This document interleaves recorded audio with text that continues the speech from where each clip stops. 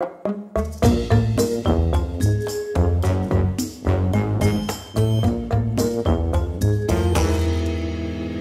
everybody, welcome back to the Dice Tower. My name is Z Garcia.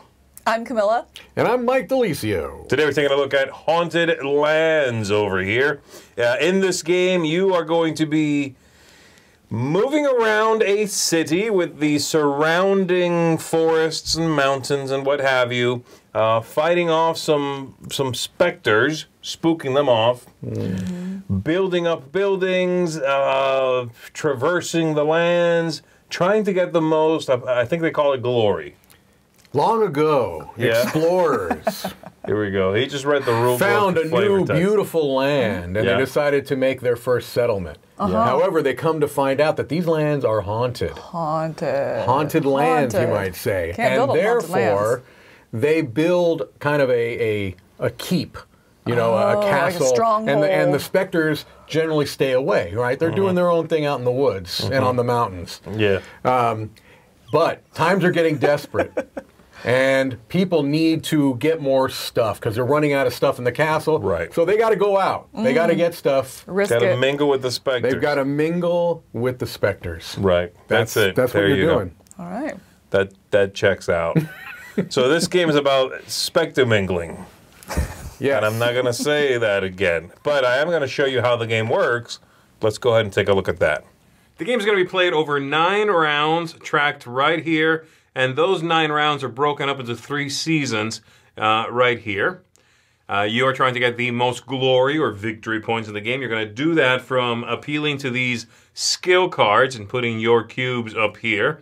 Getting some points that way. The first step in each of these is blocked right now for a 3-player game, all right? So you get points that way. You'll get points from building buildings out here, and you will get points from your assignment cards. If you get any of these, then you might be able to get some victory points from that as well. Whoever has the most points at the end of the 9 rounds and the 3 seasons will be the winner. Each of those rounds goes as follows. You have a player aid right here. So the round begins with a haunt phase in which the player in last place is going to roll this die here, and they are going to add 4 specters to lands of that type, in this case forests. And they can put them anywhere they want to as long as there isn't already a specter there or a building there. And if they run out, then they start going into the city in here in these spaces. And when this is all filled up, then the players actually all lose. So you need to be mindful of that. Once you've put out 4, then we go to the yield step in which all the buildings players have yield a resource of that type as long as they are not next to one of these specters. And this card right here reminds you of that. You could have a different card that does something slightly different, but that's the one that you should begin with. Once that's done, every player then takes a turn. And on your turn, you refer to your own player area that looks something like this at the beginning of the game. And you are going to be moving around using these tokens and flipping them face down to move around the table. Some of the areas have different costs as far as traversal goes, and I'll show you that in 1 second. You can use this token here to get rid of the specters. And if you get rid of the specters, it takes you one of those. You will roll a die and get some goodies out of that. Based on what you end up getting, you might have some resources or some money that you get. This card changes for each season out here, with the rewards going up and the difficulty to get rid of the specters going up as well. The last 2 token types on your player board are going to let you gather goods. If you are sitting somewhere that you could gather from, then you can flip this over and take a resource of that type. Let's say, for example, I flip over one of these and I move there. I flip over another one and I move there. I could then gather by flipping this face down, and I'm going to get 1 grain that I would then put on my board right here. And then the last one there lets me construct, and I get to build a building. So let's say I'm standing right here and I have the necessary goods. I could build one of these and put that on there, get some victory points that way, and maybe some passive income during that yield. You would stand it up and put one of your colored cubes on top of it like so, so that you know this is one of yours. But for now, we'll lay it down so you can see it. Now, all of these, all this information is right here on this sheet on the other side of the player aid. You have the land types right here. Traversal costs, most of them are 1, but going into a forest costs 2, and climbing up a mountain costs 3. What you gather when you gather, so wood, grain, stone, that sort of thing. The water you cannot step into, but you could be next to one and gather water. So from where I am, if I had one of these to flip over, I could gather water. And after you gather, by the way, you also want to go ahead and exhaust that location so that it cannot be gathered from again until we go into the next season. So each one of these can only be taken from once per season. And you've also got then the inner locations here that give you a couple of different abilities as well. So once we've all taken a turn and spent as much of this as we want to, then we go to a resting step where we take them all and flip them back.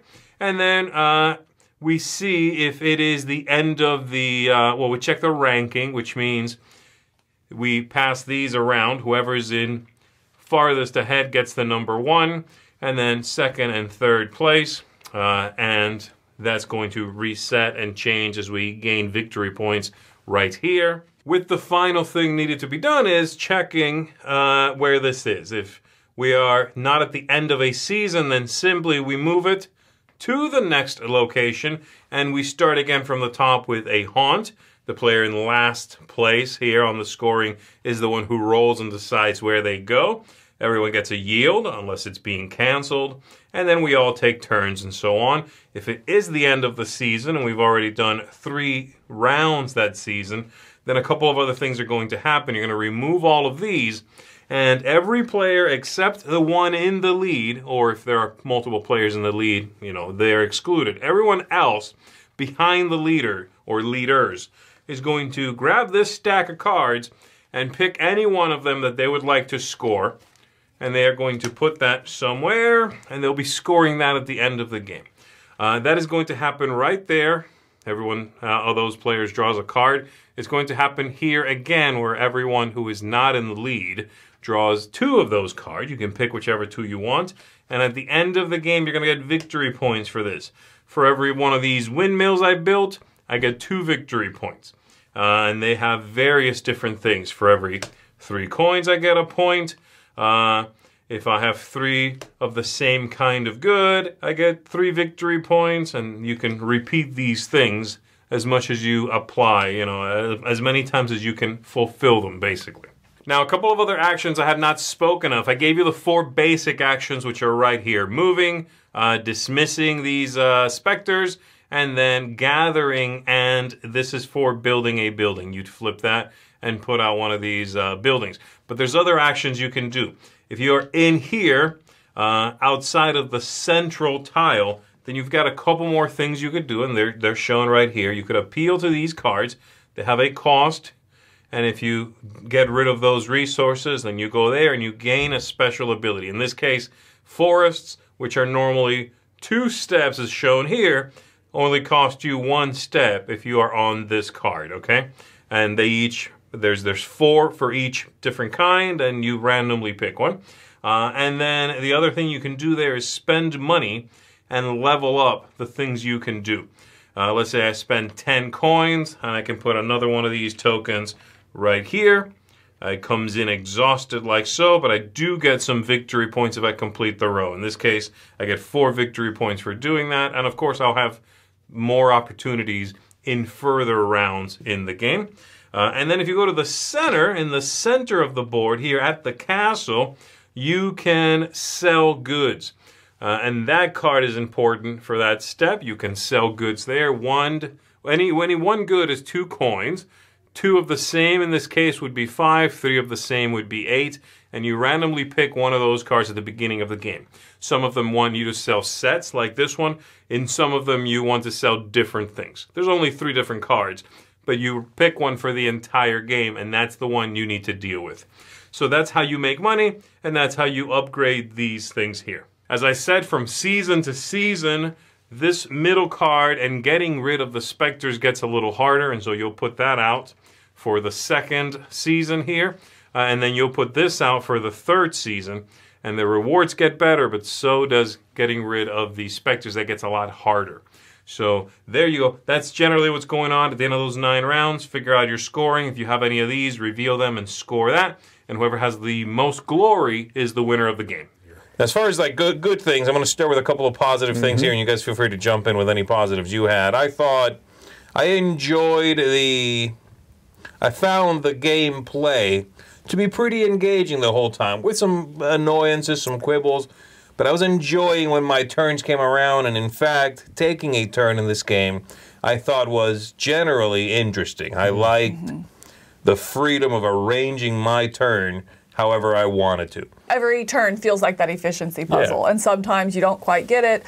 Sometimes you get what you accomplish what you want to do in the mid-turn, and so then you're setting yourself up for the next turn. So you are very engaged on your turn, as well as the landscape is constantly building. I'm sorry, constantly changing as people are building or the haunts are coming out, and so your turns are very tactical, where you're just adapting. And I think engaging is a good word for it. I will say I like that on my turn, right? Oh. I'm not involved at all, except maybe planning my next turn, and that might take 30, 40 seconds, maybe a little more if it's a more complicated turn. Like, you're really not involved at all on other players' turns, some of which could be longer, because this is one of those games where, like an action point game, you're not doing one action, then the next player does one action. You're doing everything you can do at one time.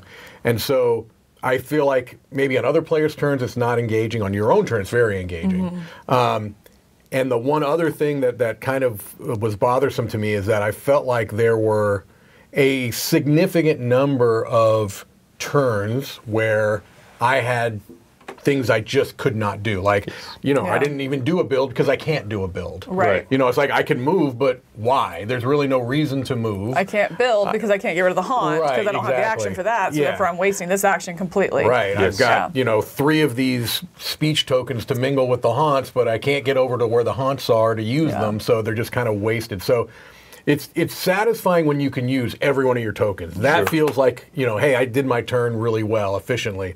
But it felt like there were a lot of turns where I wasn't. So. And on that same note, I think 3 players is actually a sweet spot. With 4, it's a lot of downtime. You're sitting for 3 other people going through all this fun puzzling on their turn. But for you, you're sitting there. And then 2 players, the haunts are going to be very overwhelming. And speaking of that, the specters. I don't know, we keep saying haunts, the specters.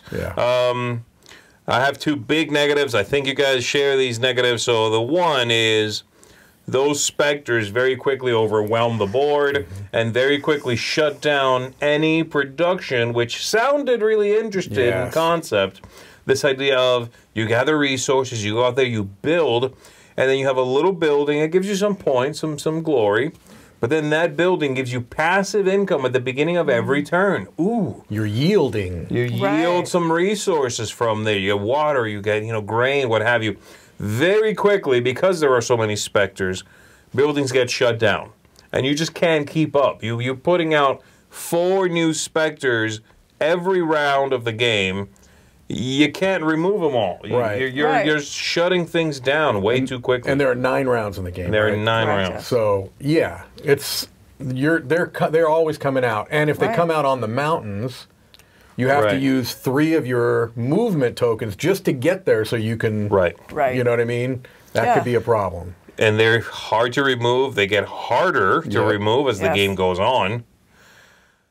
But if you don't, then it feels like you're building up but never get the fruits of your labor. That's exactly it, right? I mean, I think I had 9 buildings built, 9 to 10 buildings built, and I got 1 resource the entire game in one of the plays. 1 resource the entire game from those things that I built. Now I got some points out of them. But then just make them points. You feel like you're building up, and it took quite a bit to do that. But then you get the points, which puts you in first place, which means then you're not the one that's bringing them out. So therefore, you're going to not produce from that, because they are going to put them. They're going to put them where it works against you, as you should. That's the game. And above and beyond that, if you don't get rid of them, you can actually all lose in this game. If they overwhelm the central tile, everyone just loses. So you have to do it. And it gets harder, so you need to pay to upgrade your ability to do it. which railroads you. Yeah. Right. You have to do this. Somebody's got to do it, or you all lose. Right. That's not a good way to set up a game. Right. That you're telling me do whatever you want. Your turn is all these actions sequenced however you want to. Oh, by the way, if you don't do this, y'all die. Right. And it would likely to be in the last phase of the game. Right. Which means you've been playing for 60 or more minutes and nobody wins. Right. You know what I mean? That's just mean, yeah. Well, and as well as that one specific track, you can get up to 6 in order to, by the end of the game, when it costs 3, take care of 2 of the haints. Right. Right? And if you do that, it's worth, what, 2 points or 3 points? As opposed to if you get a second build action, it's worth that same amount. Yeah. You know, so it's like I have to upgrade this one once or this one 4 times, 5 times in order to get those points. Right. Yeah. So this seems a little like imbalance there as well. Now the other big thing here is let's bring out the elephant in the room here. The players who are twice in the game, the players not in the lead, the player or players not in the lead, are going to draw one of these scoring cards. You not just draw a scoring card, you pick a scoring You card. get a pick from your You deck. take a whole stack of little scoring, endgame scoring cards, you pick the one that's good for you. You do that 1/3 into the game, then 2/3 into the game. Again, everyone who is not in the lead will get 2 of these scoring cards. And they are tremendously powerful. Yes. They are way too good, and so the game devolves. I read someone actually write it this way. I thought it was apropos. It's sort of like Mario Kart, the board game. You don't want to be in the lead because you're going to take a shell to the face. You know what I mean? Yep. Yeah. And this game is all shells all the way down. It is so bad to be leading. You don't get any endgame scoring. Nope. Any. If you stay in the lead the entire game, your score is on the board. There it is. 0. You get no endgame scoring. You will never be the one who rolls the die and places the specters out. Which means all your buildings get shut down. Yes. So if you're in the lead, they're coming for you. Yeah. Being in the lead in this game sucks. Yes. Right. You're incentivized to get as close to the leader as you can without going over, right? Which it's almost is like not- the Price is Right. Which is not the way to play a game, No, you it's know? not. It's not. I don't want to... Yeah, I don't think a game should incentivize you to be second for most of the game. Be like, oh, you got a point? Okay, fine, I can get 1 now. Oh, you jumped up 3? I'll sneak in with 1 or 2, but I'm always behind you. I want to make sure I get these passive bonuses. They're so good. The catch-up mechanism in this game is incredibly strong. Yep. And there's 2 catch-up mechanisms. Well, it's not even that the catch-up mechanism is strong. It's that the catch-up mechanism seems like it actively punishes the leader. It does. Right. So it actively punish the doesn't leader. just help the person you in last catch up. It actually holds the one in front back, and to a significant point as well. I mean, just a disproportionate amount. I mean, I think in one of the plays, you know, the one we were in together, I was, what, 12 points ahead by the end of the game? And I was like, okay, I think that's enough that I can overcome. And okay, to give perspective, we're talking about a 30-point game. Yeah. I'm 12 points ahead. That's, you know, approaching half of the score. So that should be enough. Yeah. And it wasn't, because those cards were 19 points of endgame scoring for the last place. Right. That's insane. That's just nobody feels good in that situation. Right, on a basic design level, those cards are too powerful, but even the way they implement them is completely backwards. So you said it happens twice. The first time it happens, you get 1 card, all right? And it's earlier in the game, so you have less information of what you've done and what you may want to be doing, right? Yeah. So you pick the card that at that point maybe is best for you. Right. Then, much closer to the end of the game, you're getting 2. Right. So you have more information on the board. You know what you're going to score on, basically, almost completely. Right. And you get to pick 2 of the cards. And you have three turns after that. 'Cause you have an entire round to adapt and build up. You know, put another That's building very down on the good. water. So it makes no Like, sense later in the game when you have more information to get 2 of those scoring cards. Right. It should be, if you're going to do it at all, which you should, it should be the other way around. It's just too strong, and it is honestly like that. I mean, the specters, that feels kind of bad. Having everything shut down feels kind of bad. This fake semi-cooperative thing, not a great idea. But the cards, as a catch-up mechanism, that is not a catch-up mechanism. It is a game upender. Right. Is enough to drop this game for me significantly. Yes. I mean, this game is dropping, I think, over 2 points from that for me. Anything else we want to talk about before we jump into the final scores here? No, I think That's the big one. We talked about a few positives, and this is one of those games that I do want to play again with house rules, like immediately. I'm not interested in playing it anymore as is. I've seen that, I got it, I've experienced it. I'm ready to play again because I do like some things in it, and I'm going to start tweaking it. You know, that's kind of where I'm at. I'm no game designer, but I can pull some things out at the very least. In the games the three and I played, we had, at the end of the game, we spent like 5 minutes, and we're like, oh, this would make the game better, this would make the game better, this would make the game better. Right. And you're not a house ruler. I hate house rules. And I'm not very creative. Like, I'm not, like, I don't typically, I can't typically see how to change games, you know what I mean? And it's just, and we were talking very simple tweaks. My goodness. It doesn't take a lot, I think, to change it, which is also infuriating. It's like, it's right there. Right. Oh, you could have just changed this one little thing and it would have been better. Right. Yeah. All right, final thoughts, guys. I'll go first. It's a game that, like you said, is frustrating. If you get a game and it's just every part of it is bad, you can just chalk that up. All right, I'm never playing that again. It's terrible. Move on. This is a game that you could see the kernels of interesting things going on, and it makes it infuriating because I don't want a house rule. Right. You know, I don't want to have this is the game that people are going to get off the shelf, and they're going to play with the rules as written. Most people, including myself, and on those terms, it's not good. I'm giving it a 4. I can't give it what I wish it was. Right. Because I'm reviewing what's there in the box in those written rules, and as it's written, it's a 4. I don't want to play it again. Right. Especially, I mean, with the rules as written. Sure, I could house rule it, but you know what? There's too many other games that are good to go out of the box that I don't have to do your job for you. So it's a 4 for me. Yeah. I'm coming in slightly higher. I'm coming in at a 5. I echo a lot of what you're saying. I did enjoy my turn-to-turns, but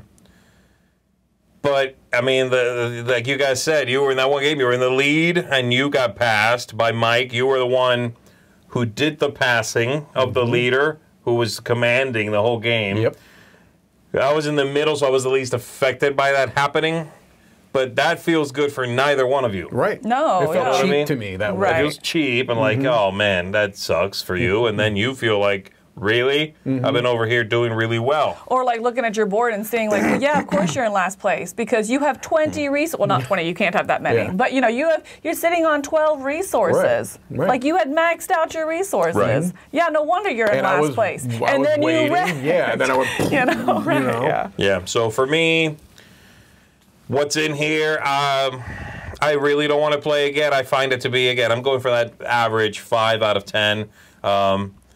I don't think I have the vitriol for it. It's not inspiring that quite, but it is kind of a heartbreaking box. Yeah. Because, again, it's almost there. I think if this game was tightened up, and just a rulebook revision even, just something they could change with the, not the components even, they could just kind of tweak the rules. I could see it going up to a 7 even for me. But as it is right now, it's getting a 5. 5 out of 10. I'm right there with you with the 5. That's what I settled on. And you said you could see it going up to 7. I could see this even being like an 8 for me because it's just one of those big spectrums of game where it's like, hey, this is how much I was enjoying parts of it. I agree. This is where I'm coming down significantly lower. It kind of reminds me of Monsters on Board in that same way when I was like, a huge spectrum of what I could rate this. But I can't go any higher than a 5 because of the frustrations in playing the game, and just it doesn't leave you feeling good on either end, like you said. And even looking through those cards, being that far ahead, I thought, hey, maybe there's a chance. So this isn't like a sore loser thing. This is truly nobody feels good at the end of this. But at the end of the day, I loved what I was doing on my turn. I loved that action efficiency and going out and I'm not really into the farming and the harvesting games and kind of more of those Euro themes. It kind of feels adjacent to that thematically, but in a really interesting world. And so many of the parts I just really like, but at the end of the game, it didn't make me feel good. And I don't think that I would have in anybody's position at the table would feel good. So, yeah, it was a huge disappointment, a huge disappointment. There we go, folks. So that is going to be Haunted Lands, the highest score being a 5 out of 10. It's clearly a miss, and I personally am hoping for a second edition. I am too. I can see. Again, even from a 4, I can see it being doubled for me if they fix the major issues. I would jump on a second edition and try again immediately. So there we go. That's going to do it for us. My name is Z Garcia. I'm Camilla. I'm Mike Delicio. Thank you for tuning in, and watch out for the specters. They'll get you.